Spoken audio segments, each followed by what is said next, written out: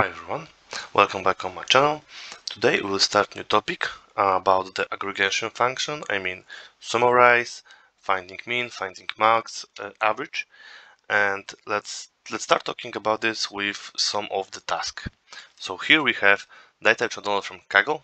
I will put in link into description. The data is about the beauty industry. And let's not focus about all of the columns, but let's focus about two, and let's ask one question for this data. Which product gives us the biggest revenue? So let's focus about the two columns here, about A and column F. Already duplicated here, and on this stage I should focus to aggregate B column and delete duplicates from A. Usually when you think about these duplicates, you can mark both columns and click here on data, remove duplicates, right? What should give us? We should have just a unique value, but what we have here in Excel is showing us no duplicate value found, and this is because in B column we have different revenue for the columns. And here what we can do to make it correctly with aggregate the function. Here we should talk about the pivot table. One of the most powerful function in all Excel is using daily for many analytics. And how we can make it? Let's mark everything. Here, let's put insert, power pivot, or you can just go and make it like here, the same from table range. It will be marked like everything, so you can mark by yourself on put on A1 and click pivot table. You can choose two options, new worksheet on existing, so you can put it like AA column, or you can make it new. Let's put it like new.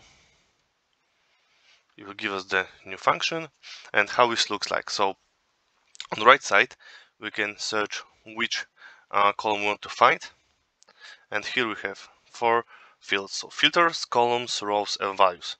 All values will be summarize our revenue. On the rows we will put our products. On columns, for example, we can put some dates or some category group if you find some.